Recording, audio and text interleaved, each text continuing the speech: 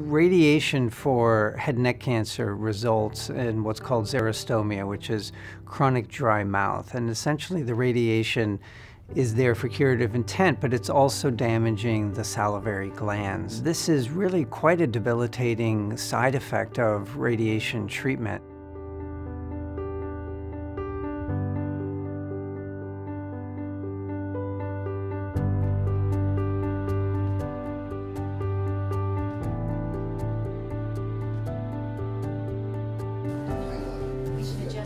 What we were particularly interested in was the long-term effects of acupuncture delivered during radiation treatment to see whether the effects would still be there 12 months later.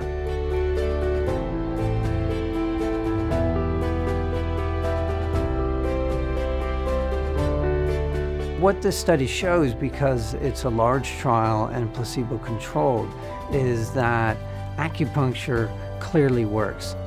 We were able to show a reduced severity throughout treatment and even 12 months later.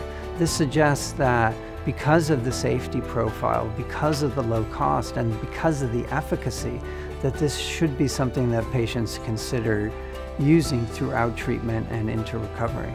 Acupuncture has been shown to improve multiple aspects of a patient's quality of life and really should be considered as the standard of care.